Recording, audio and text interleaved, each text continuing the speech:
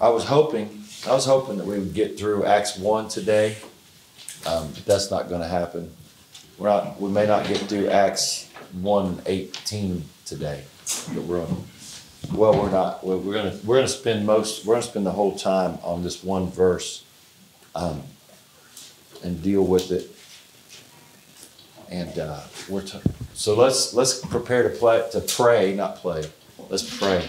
And we're going to go before the Lord and ask Him to help us. We've got quite a few folks that are starting to download our Acts lessons, so I want to welcome them on, I guess it's podcast land. Is that in the land?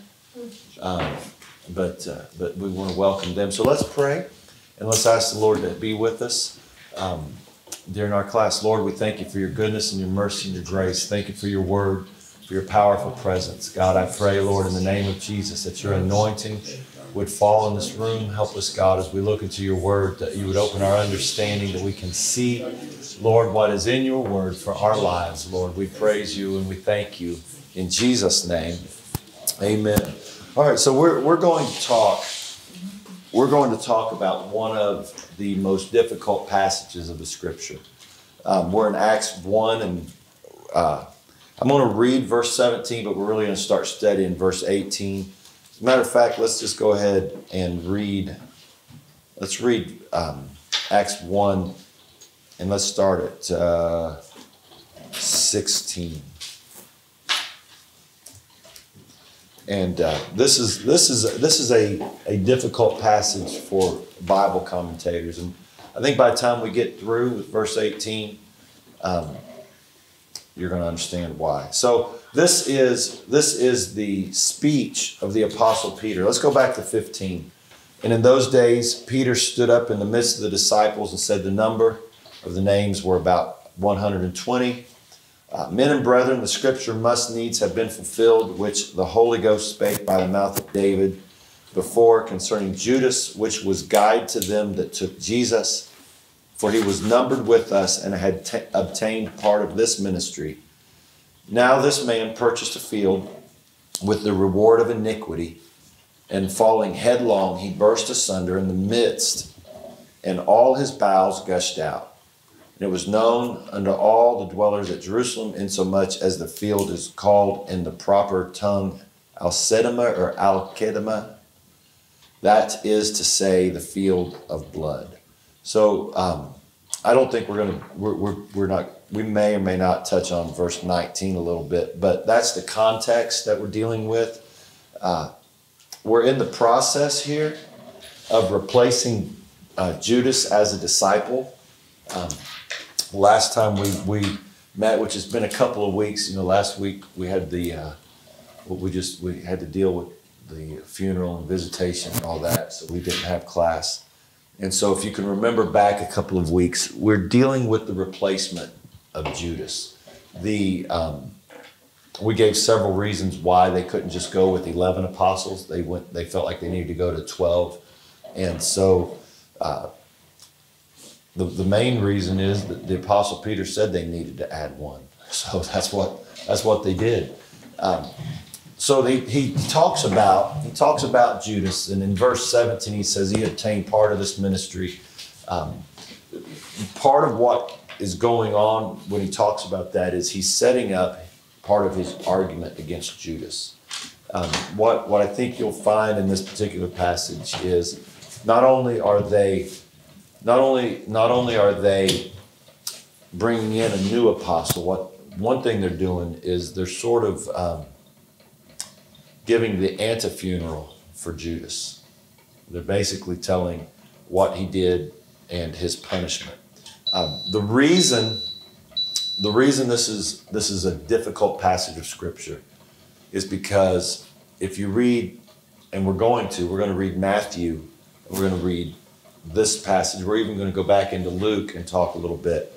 And what we're going to find are difficulties in how this, in the story. You're going to find discrepancies, or apparent discrepancies, let's say it that way, between what Matthew said and what Luke attributed to Simon Peter. So before we get into this, just 2 or 3 points we'll probably bring out again. Number one is Luke's intention is not to write a history book. He's not writing a textbook for a Bible college. He's writing 30 years later his memories of the early part of the church. Now, why this is so difficult for Luke is he wasn't there when Judas died. Luke was not one of the original 12. Luke was a Gentile. He was a convert. They think he was probably from Antioch, I think, if I remember correctly. And so he came on the scene later. So all of this stuff that he's telling from what he was told. So he's sort of reporting second and third hand, at least second and third hand. So we don't know how far down the line it got. And then we're going to deal with Luke is preacher, historian, and author. All have different purposes. As a historian, he's trying to give a record. As a preacher, he's trying to present a thesis and a message about the church, the work of the Holy Ghost, the work of the Spirit. But as an author, he's operating in a way to make a story readable. And so it's wearing 3 different hats. Now, we're going to get to a point or two where I'm just going to say what I believe. You can tell I'm having some difficulty with this passage. Can you tell that? Because I think when we read the Matthew portion and the Luke portion from Acts, you're going to see where we have. And then I'm going to go to, I've probably got 100 commentaries on Acts. I've got one of them that's 4,500 pages long. And I'm gonna read from 4 or 5 of them. A lot of them just don't deal with it at all. They just say what that verse says, and then they leave it alone. They don't even go back to Matthew. So we're gonna get into it. I think it's going to be important for us to be able to process information and look at it. And so that's what we're going to do. So Luke here goes back, and it appears that he's trying to catch the reader up. So when Luke is sitting down to write, it's basically 30 years later. He's writing somewhere between AD 60, AD 100. Some push it back as far as AD 110. Most think it's right around 70 to 80. And so you're talking 30, 35, 38 years later, he sits down to write. And so he's going back to a point, 30, let's just say 35 years. Let's just round it to 35 years. And you'll know it could be up or down. He's writing 35 years later on something he was not a witness of. So already what's happened is the story has gotten into the phase of oral history. And so, for instance, the first 5 books of the Bible, written by who? Who are they attributed to? Moses. Was Moses alive when Adam and Eve were in the garden? No. He wasn't alive when Noah built the ark. He wasn't alive when God called Abraham, Isaac, or Jacob. He wasn't alive when Joseph was sold into slavery. So how did Moses get those stories? He pointed up. So he's saying God gave them to him. But how did God give it to him? That's the question. Did God give it to him in a dream? It was passed down by oral history. Cain and Abel learned the story from Adam and Eve. Seth learned it from Adam and Eve, and so their kids learned it, and so it's passed down as oral history. The Jews were so particular about their stories that they came up with this whole group called the Masoretes, and their job was to copy the stories.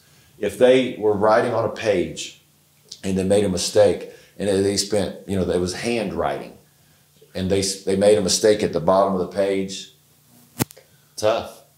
You start all over. You don't just blot it out and keep going. They had a list of, I think it was 116, but don't hold me to that, rules that they had to go by. to ensure that the stories were told accurately. The Jewish children had to memorize the first 5 books. That's how valuable they felt the Word of God was. They had to memorize it. The bar mitzvah was the celebration into adulthood from a Jewish male. And to do that, you had to be able to quote. You had to be able to quote the law. And so when we're talking about oral history, what we're talking about is something that's meticulously passed down. It's not, it's not like my dad heard a story from his dad and he told it to me, and if I get 15 facts out of the story wrong, it's no big deal because it's just a story. They didn't look at it this way. So when we talk about oral history, we're talking about a meticulously protected oral history. Now, so he said that God gave the stories to Moses, and I agree with that. But it's my belief God gave him the stories through oral history, passed down. Because if God gives it only to Moses, and then Moses tells the story of Adam and Eve, and he makes up half of it, who cares? But if everybody's been passed down the same tradition, and Moses doesn't get it right, well, they know it. And they are meticulously committed to the integrity of the story. And so God did give, in my opinion, God did give it to Moses that way, but God gave it to Moses, but he gave it through oral history. And so instead of one witness, you have thousands of witnesses, and it protects the integrity of the report. You understand what I'm saying? And so now when you look at the New Testament, now what you have is you have a church that's 30 some years after the resurrection, after Pentecost. And so you have Luke presenting a story that he heard from somebody, apparently. So let's just get into it. Let's just look at it. So Luke's trying to catch the reader up. He wasn't there when it happened, so he had to be told the story. So he goes into this. Now, there's 2 theories. Let's go to Luke 22, 47 and 48. We're going to go back to when the actual betrayal happened. And honestly, while you're looking for that, I don't know how I can say this and it not sound disrespectful or sacrilegious.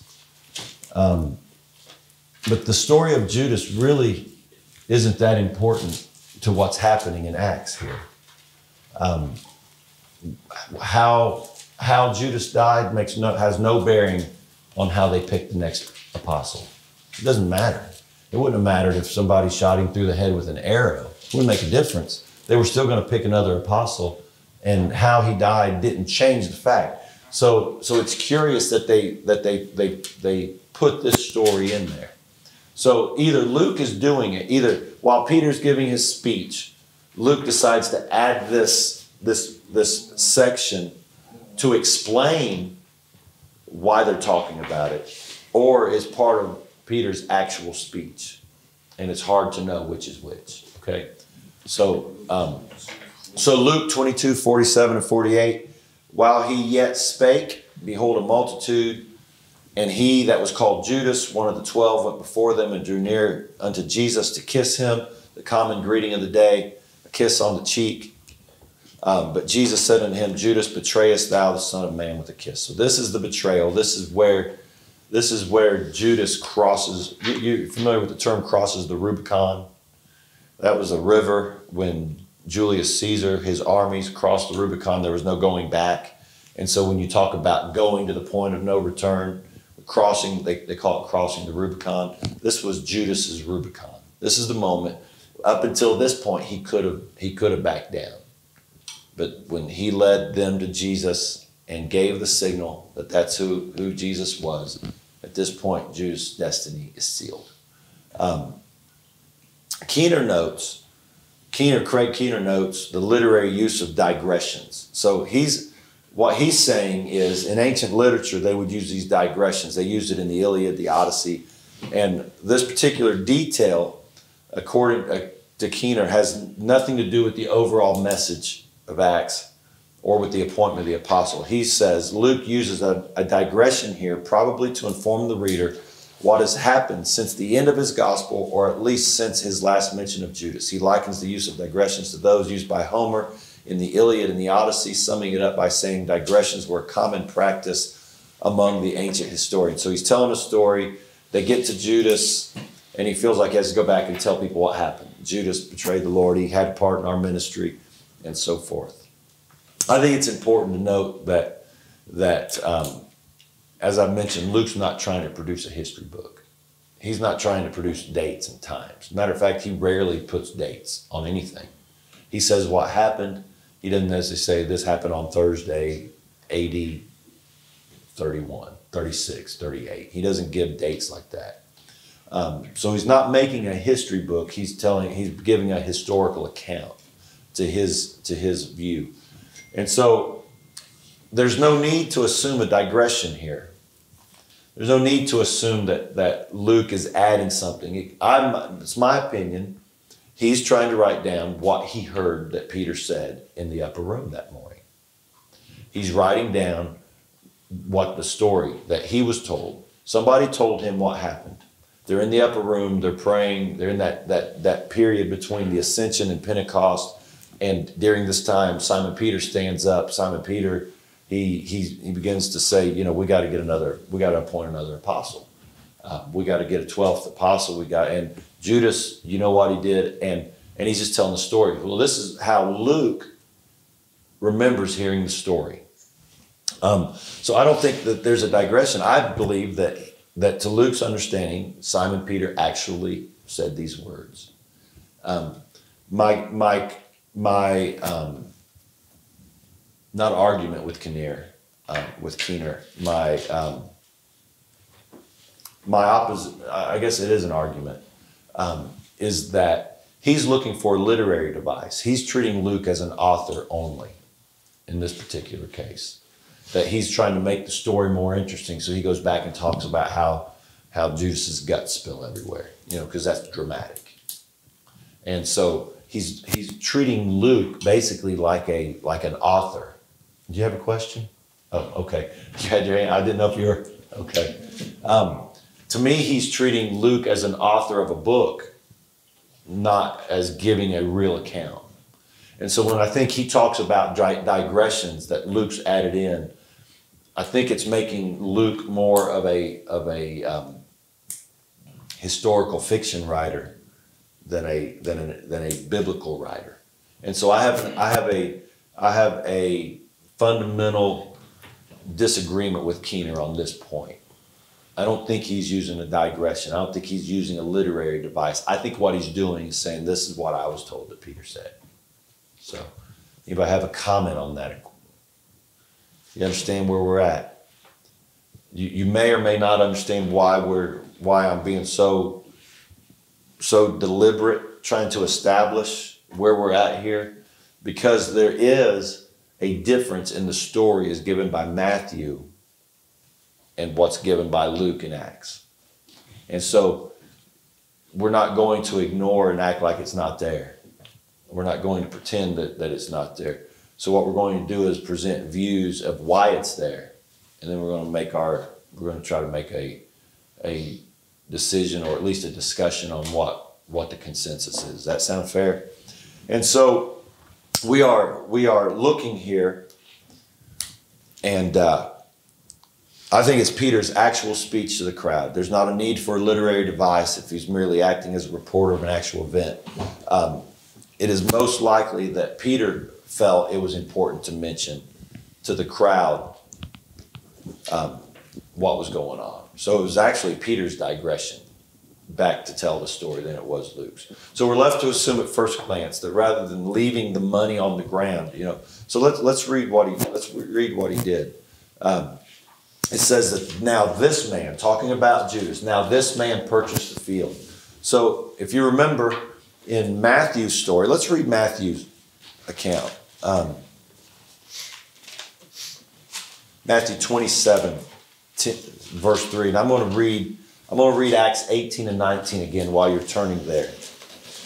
Now this man, this is Simon Peter, apparently Simon Peter talking in the upper room to the 120. Now this man purchased a field with the reward of iniquity. So who bought the field according to Luke? Judas, right? Now this man purchased a field with the reward of iniquity, and falling headlong, he burst asunder in the midst, and all of his bowels gushed out. And it was known unto all the dwellers at Jerusalem, insomuch as that field is called in their proper tongue Aceldama, that is to say, the field of blood. So that is Acts 1:18 and 19. Now let's read Matthew's account. Then Judas, which had betrayed him when he saw that he was condemned, repented himself, and brought again the 30 pieces of silver to the chief priests and elders, saying, I have sinned in that I have betrayed the innocent blood. And they said, what is that to us? See thou to that. And he cast down the pieces of silver in the temple, departed, and went and hanged himself. And the chief priest took the silver pieces and said, it is not lawful for to put them in treasury, because it's the price of blood. And they took counsel and bought with them the potter's field. Now, according to Matthew, who bought the potter's field? Priests, right? To bury strangers in, wherefore that field was called the field of blood unto this day. Then was fulfilled that prophecy which was spoken by Jeremy the prophet, saying, and they took the 30 pieces of silver, the price of him that was valued, whom they of the children of Israel did value, and gave them for the potter's field, as the Lord appointed me. So you see the issue, right? You see the issue in Acts. Judas bought the field. He fell headlong. He burst asunder. His bowels gushed out. He bought the field with the reward of iniquity. Matthew says the priest bought it. So this is the issue we're left to deal with. Who's telling the truth? Is it possible both are telling the truth? I think it is. Yeah. Because the implication is that he purchased it with the act that he committed. Right. That's what I would think. You guys are a step ahead. So it's possible that we know, according to Matthew, what we know is the priests are the ones that actually made the transaction. Mm-hmm. And so, but regardless, Peter attributes it to Judas's act. So let's look at it, and then we're going to look in here, and we're going to just have some discussion on it. Longnicker, I don't remember, Richard Longnicker, he wrote, the problem chiefly concerns how Judas died. This is he's talking about the discrepancy between Acts and Matthew. But it also involves such questions as who bought the field and why is it called the field of blood. The latter matters are perhaps not too difficult. Probably the common explanation suffices. The chief priest bought the potter's field in Judas's name, with the 30 silver coins belonging to him, and the local Jerusalemites, particularly the Christians, nicknamed it the field of blood because they felt it had been purchased with blood money. So anybody got a take or a comment on this point of view? You understand what they're saying? They're saying the priest bought it. They can't put it back in the treasury. They can't put that, because it's blood money. They can't put the blood money back in the church treasury. And so they got to do something with it. It's not lawful to take blood money. If it was lawful to take blood money, then people could hire priests to kill people for a donation to the church. And so they can't take blood money and put it in the treasury. And so so he said, we got to do something with it. So here's what we're going to do. We're going to go buy this field, and we're going to use it to bury Judas. And that's basically what Longnicker says. Anybody have a comment, anything on this?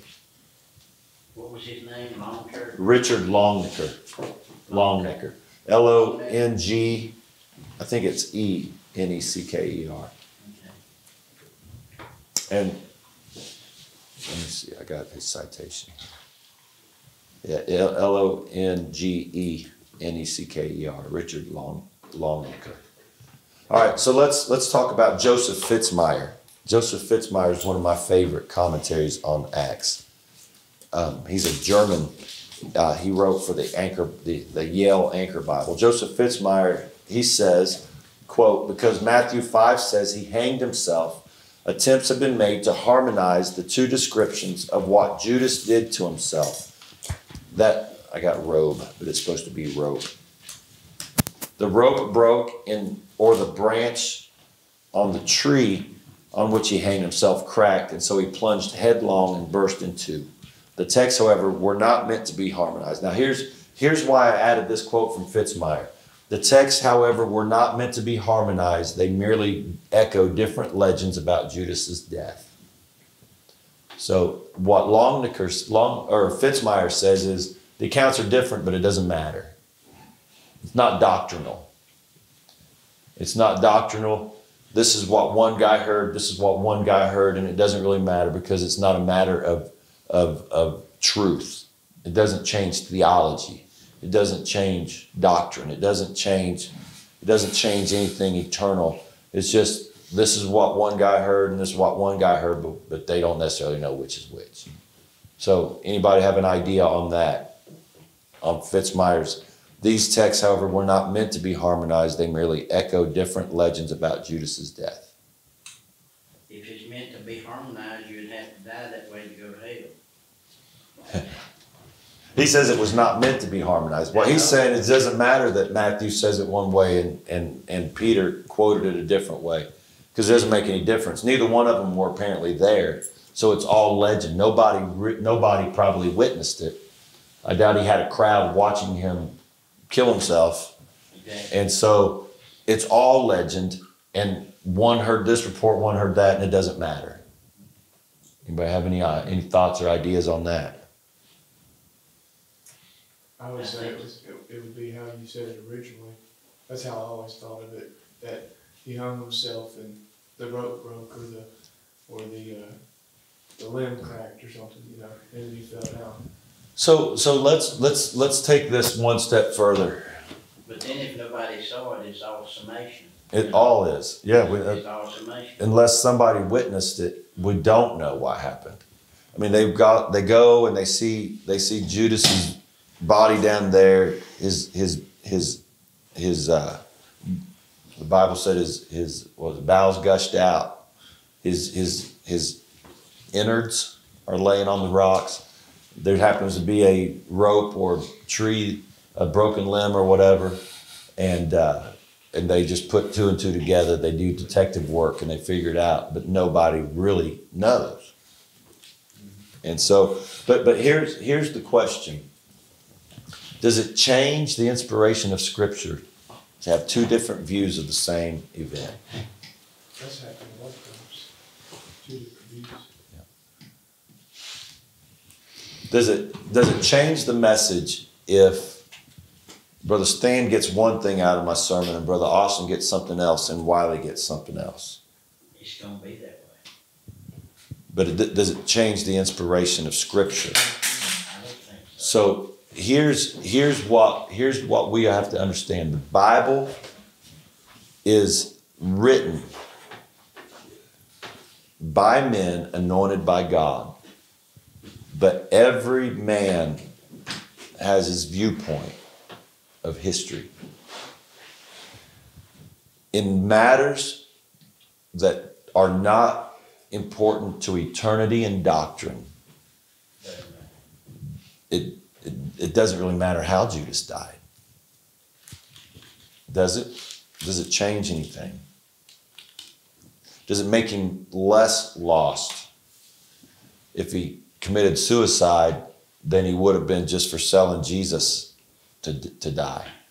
We can all see the same event and we all have different views of it. And so you know why we're taking time to look at this? Because this is a fundamental issue when it comes to biblical interpretation.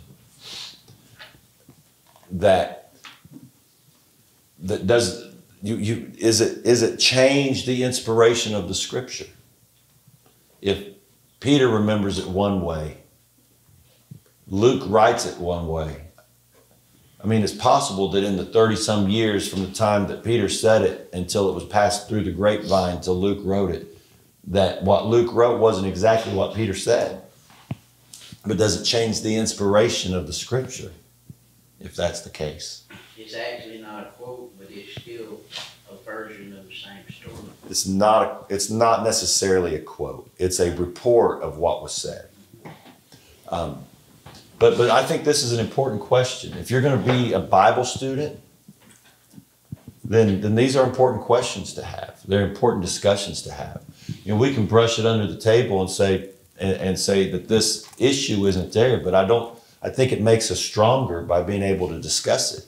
When somebody says, well, you believe in the Bible, but Matthew and Luke, they didn't agree. So then you're caught off guard. We've never talked about it. We spent 8,000 years studying the book of Acts, and we never talked about it. And then when you're faced with a question from an unbeliever or an atheist about a discrepancy in the scripture and you don't know how to answer it, we failed you. That's why we're spending so much time discussing something that seems on the surface insignificant. Because though the issue itself might be somewhat insignificant, it doesn't make any difference on who the apostle was that was chosen. It almost is out of place here. It seems like this should have been discussed in the Gospels, not in Acts. But why is it important for us to look at it? It's important because you have to have your hands around the scripture, be able to look at issues and be able to answer the questions. Make sense? What we're trying to do is prepare you for the marketplace. You know what I mean by that? Get you ready for discussing this. So Fitzmyer says it's not meant to be harmonized. It's just two different legends about Judas' death. Probably nobody saw it. They just show up, there's a body down there, don't know how long. Maybe they see buzzards circling. I don't know why but they found him. And so that's it. All right, here's how F.F. Bruce addressed this passage. He says, quote, Peter did not need to tell, I got to do better when I copy, his hearers in the upper room what had happened to Judas. Peter did not need to tell his hearers in the upper room what had happened to Judas, nor can the words of verse 19 that the field came to be called in their speech, Hakeldama, be part of Peter's direct speech. But when Luke visited Jerusalem in AD 57, he was probably told the story of Judas's death, and he inserts it here. Judas, he was told, bought the field with his ill-gotten gain, but he did not live to enjoy the fruits of his shameful act, for he fell and sustained a fatal rupture. The field was accordingly called in the Aramaic name, meaning the field of blood. So let's unpack what F.F. Bruce said. Did you catch the nuance here? Did you catch what Bruce is saying? Anybody get anything out of that before we go into an explanation? Did you catch anything different from Bruce? Fitzmyer says they're not supposed to be harmonized, right? Longnicker, he says that the priest bought the field with the blood that Judas got, and so it's attributed to Judas because he did the act that got the money. And so Judas' action bought the land. So now here Bruce is basically saying Luke visited Jerusalem in AD 57. He was probably told the story of Judas' death, and he inserts it here. So what does this do? What's Bruce, if Bruce is right, what's he doing? We're no longer getting the report of what Peter said. We're having an interjection by Luke. And so it takes it from a quote to a literary addition by Luke to explain what Peter was talking about. All right? You guys aren't as interested in this detail stuff as I am, are you? Or are you? I don't know if you are or not. I am.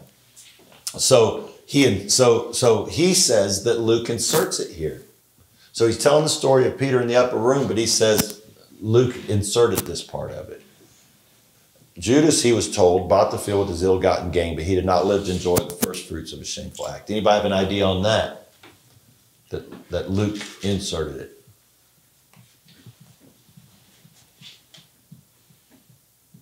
Anybody cared? I think Peter said it. I think Luke heard the story, that Luke heard that Peter said it. Let's put it that way. Nobody has a comment? Anything on Bruce? All right, F.J. Folks Jackson. He says this, Mark tells nothing is an indication that the tradition of his miserable death was not part of the original story. So he says Matthew talked about it, Luke talked about it in Acts, Mark never mentioned it, so it's probably not original. No, why would he say that?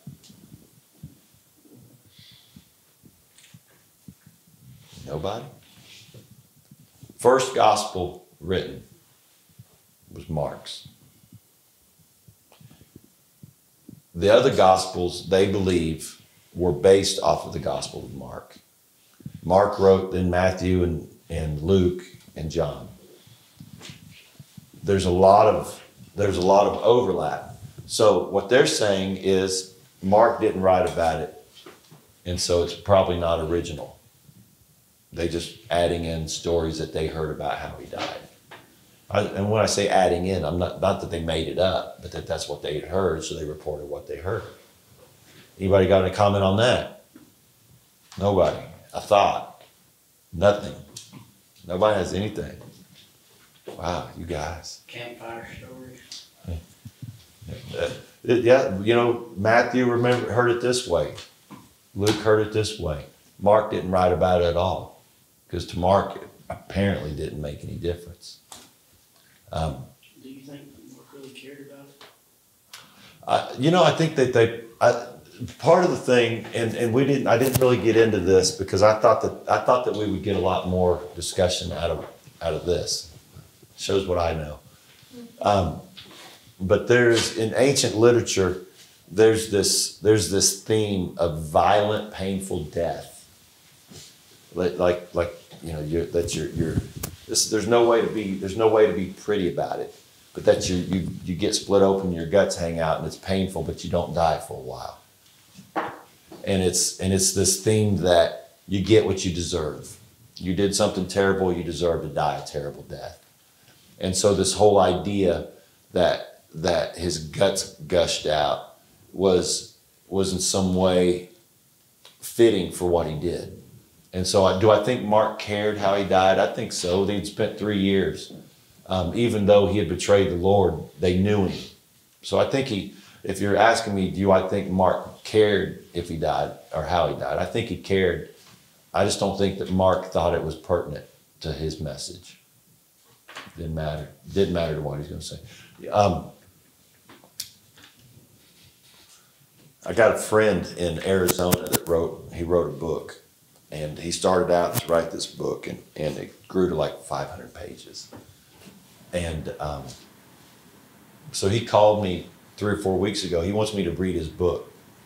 And so he's talking about his book, and he's talking about these chapters he wants to add. And so I asked him the question. I said, what is your purpose? What are you writing? And so he tells me the purpose. I said, what do these chapters add to that purpose? He said, well, nothing. I said, well, why do you want to write them? He said, because I'm interested in it. I said, okay, well, you're working on the second book. Because adding stuff that doesn't go along with the purpose takes away from the purpose. And so when you're asking me about Mark, I don't think that he felt it was important. For what he was trying to accomplish with what God had given him to write, how Judas died didn't matter. So he had a different message. Well, I think he had a message that Judas's death didn't make a difference to. It just didn't matter. It didn't matter in perspective to his particular lesson. And so if you got, let's say you've got a job. Let's say I have these 3 guys, and I'm going to have these 3 each. We're gonna do a lesson, and I'm going to have them we're going to do a sermon on praise. And they're all going to do a part. And he's going to do about why we clap our hands, and he's going to do why we raise our hands, and he's going to do why we shout or dance. I don't know how somehow in Pentecost dancing and shouting got interchanged. The screaming became dancing. I don't know how that worked. But anyway, however it happens, they all have a job. But he finds something really interesting that he wants to talk about, but it's on his subject. So the question is, should he inject it or should he stay on the subject? Because his job is to talk about why we lift our hands, and by him taking part of his 15 minutes to talk about his subject, he can't really cover his point. If he won't stay on 15 minutes, he needs to do his Yeah. If he wants to really treat his point, he's got to stay on point. And so when you're asking me about why Mark didn't deal with it, I just don't think Mark felt like it mattered how he died. But Luke But Luke in the book of Acts, or Simon Peter, if it's Simon Peter's quote, and Matthew felt like it mattered. I think that Simon Peter, if this is a direct quote from him, I think he felt like it was important for the church to understand that when you do something bad, you pay for it. That when you do something that rises to the level of betraying the Christ for 30 pieces of silver, that it's not like just going out and telling a fib. That there's a price to be paid. And I think that's why he went into his bowels gushed out. You know, he fell down the hill and hit the rocks, and his guts came open. And you know, but that's what happens when you betray the Lord. I think that's his point. I think he's trying to remind the church, hey, you do bad stuff happens. Yeah. And so from that perspective, I think that's why Peter added it in here. But Mark never felt like. But do you agree? You know, he says it was not part of the original story. So I think that there's just there's no way to really validate this is exactly how he died. No one was there to watch it. No one was there and reporting it. No one had a notepad or a scroll out and said, uh-oh, Judas is on the edge of the cliff. What's he doing with that rope? Uh-oh, the limb broke. Oh man, his guts are everywhere. You know, nobody was there to write that. And so there's no way to really know. And so I don't know it can't be original if you don't know it. Whoever made it up had to make it up. But does it matter if it's made up? And when I say made up, I'm not talking about them coming up with the story, but they're just looking at this hill, rocks, body, guts, and they're saying, oh, that's what happened. Somebody else looks at it and said, no, this is what happened. Does it matter in the long run? I'll put it in there if it doesn't matter then. I think, just for that specific point, well, this is what happens. I think that for Peter to add it, you know, in the upper room while they're waiting on the Holy Ghost to come out, I think what he's trying to say is, look, he's not here, and this is what happened to him, and so you got to be careful. I think that would be the reason he would add it. I think it was like a historical, or not necessarily historical because it was present, but somewhat present. But it was fresh on his mind. It was fresh, and he just wanted to make a point, and he wanted to give a reason why we're going to replace him. Yeah. So that's good. I like it. Anybody? A little off point, but according to his gruesome death, is there different penalties for sin? Mm-hmm. Sin is sin, but is there different penalties for sin? There's one eternal penalty for it, but there's lots of consequences in life. Yes. You know, a guy goes to prison for eternity, or not for eternity, but for life, for capital murder. He goes to prison for 5 years for robbery. Different consequences for different actions. So let me read one more. Let me read one more commentator, and then we'll probably be done. Mikhail Parsons, he says Peter depicts the defection of Judas and his subsequent judgment with the use of money in the third gospel as in a contra Matthew. He says, and he's pointing out the difference. Judas does not repent and return the money, but rather, according to Acts 1:18, purchased the field with the betrayal money. Such a self-serving purchase not only stands in sharp contrast to the way the believers sold their fields and laid the proceedings at the apostles' feet, but also in juxtaposition to the narrator of this story, Peter, who along with James and John left everything to follow Jesus. Judas has traded his inheritance in the apostolic ministry for a symbol. I got to go back and double check this quote. For a symbol, for a farm, a symbol of his apostasy from the circle of the 12. So Parsons says that the reason that it's included here is because it's sent to be juxtaposed against, here you have these other people, they've given everything. They've left everything. Jobs, families, life. They've done everything. They've given their all. And the church is getting ready to lay their possessions down for the sake of the gospel. And here you have this guy that he takes his 30 pieces and he buys a field and then feels guilty. So he's saying that he literally believes that Judas himself bought the field. If that's the case, we go back to the original question. Which one's wrong? Matthew? Because Matthew's account can't be right if Judas literally bought the field. It's too different. I think he figuratively bought the field. That's my opinion. I think Parsons is a little off base. However, I do think that it might have been in the mind of Peter to make the point, we're giving everything. Giving our whole life to this. And Judas bought a field. Why was it so important for him to buy the field? I think it's in contrast to the church that's given their everything. People are dying for the gospel. You know, by the time this is written 38 years later, people have died. People have been crucified upside down. Apostles have been killed, you know, all for the sake of the gospel. And that the point of having it added here is that, you know, he bought a field and we gave everything. And it's a object lesson. In my mind, his view would be wrong because there'd have to be a period of time between him buying the field, realizing what he had done.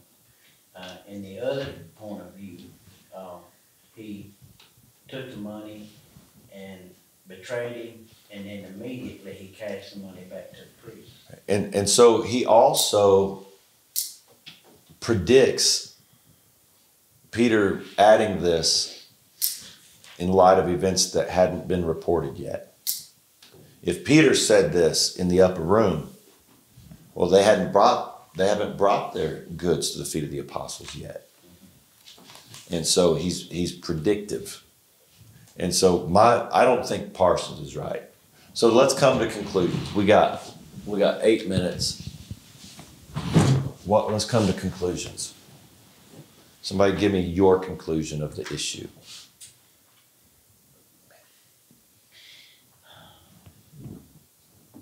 You want me to give you mine first? It's not pertinent to salvation. It's not pertinent to salvation in any way. Right. I think they explain different parts of the same story. That's my opinion. It's like I was saying earlier, he hung himself, the branch broke or whatever, and then he fell on the ground and his bowels gushed out, you know. And through his actions, he bought the field. But he didn't literally buy the the field. field. The priest bought the field, but it was his actions that bought the field where he would then be buried. And it was all because of iniquity. And where it says that was the reward of iniquity. Yeah. Same thing that God said to Satan. He said, "Thou was perfect in thy ways from the day that thou was created." Yeah, So Isaiah, iniquity right? was found in thee. Same thing that Satan fell for. It was iniquity. Jesus said that iniquity in Matthew 7:21-23, that it was not doing the will of the Father, if you would just want to go study it. But he wasn't in the will of God. You know, and God used that bad circumstance to fulfill his eternal plan, but it didn't have to be Judas. So Austin chapter number 1 is that the priest bought the field with the money from Judas's action. Yeah. And it's the reward of iniquity. It's the reward of iniquity. All right, so did Peter say, in your opinion, did Peter actually say that, give that story in the upper room, or did he bring up the subject and Luke added the details? Do you have an opinion on that? I think Peter said it. Okay. I think he was trying to make a point. All right, so We can't do it otherwise. Austin chapter 1. Peter told the story in the upper room. The priest bought the field with the blood money that Judas's actions purchased it. Is that it? Yeah. All right. Anybody else have a different view, alternate view, a nuance to it? Can I throw a question out there? Sure. Alright. It says in Luke 22:3, then entered Satan into Judas, and named Iscariot, being numbered of the 12. So Satan here, I couldn't hear what you said. Satan here possesses Judas. In Luke 22:3, it says, then entered Satan into Judas. After he went out. After the supper. Yeah. So, He went out and it was think- night. do you think that Satan had anything to do with him do you think that he left and then he realized what he had done and that he had sinned and then he threw The question is, how do you determine the phrase entered? Was he demonically possessed, or was it by temptation that he entered into his mind? I think he entered in. And so you're bringing up one of the fundamental questions of Christianity. Did Judas have a choice? Judas? Did Judas have a choice? Oh, yeah. Originally he did, I think. Yeah. Originally, but after he committed that, I think it's like a possession Yeah. of Satan. The question is, because I mean, it was prophesied, according to Peter, it was talked about all the way back in Psalms. Yeah, right. So was Judas on a crash course for destruction? Was he born for it? Did he have a choice? Could he have changed his mind? If so, then how would Jesus have gotten arrested and crucified? It would have been somebody else, but he did have a choice, because I think it's like Hezekiah. He turned his face to the wall and he changed God's mind. That puzzling, isn't it? Isn't it? He did have a choice. But that's one of the fundamental questions that people have with Christianity is, okay, Judas betrayed the Lord, but did he have to? How would Jesus have died otherwise? And if it would have been someone else, did they have a choice? And for every time you say someone else, I can always ask the same question, but did they have a choice? Did they have a choice? Eventually somebody was going to have to betray him to the point that he died. And that's one of the fundamental questions of Christianity. Because they chose the wrong way. What if Satan tempted all of the disciples, all 12 of the disciples? Now you guys can tell I'm having fun. But what if he tempted all 12 of the disciples, but Judas was the weakest one, and he made a choice? It's a good question, but there's no reason to do that. Satan entered into. But Jesus, when Jesus was in the upper room and he waited for Judas to dip his bread in the liquid, and then he said, "What you do quickly." So yeah, that part. He said, "What you're going to do quickly," and then afterwards, I believe, is when Satan entered into it. After he went already out. Made a decision. After he went out. Yeah, after he made a decision. All right, I'm going to betray the Lord, and then Satan got into it. You know what I think about Judas is Judas's life showed enough weakness that the priest knew who to go to. He had love for money. Mm-hmm. They saw that. And so the fundamental question of Judas, everybody has choice. And I played that out a little bit more because I don't think that we think. You know, what I hope we can do is we make ourselves think through questions. Because you're going to get asked questions. You find the right person, they're going to throw every question they can against you. So why spend an hour talking about a verse that honestly has nothing to do with the story? I mean, really, it doesn't matter. Matthias gets picked, it has nothing to do with Judas, how he died. But Peter brought it up, so we talk about it. It's in the Bible, it's in Acts, so we talk about it. But I think it's important to be able to look at scriptural issues and be able to find a reasonable explanation. So my opinion is that Judas, because Matthew's account is so detailed, you know, it's very detailed. He goes back, he says, I can't keep this money. I betrayed an innocent man. I've sinned. I don't want it. Well, it's not our problem. You did it. Don't come crying to us. You made your choice. Keep your money. He throws it down at his feet. And so now the priests have this money. They got to do something with it. Well, we can't put it in the treasury.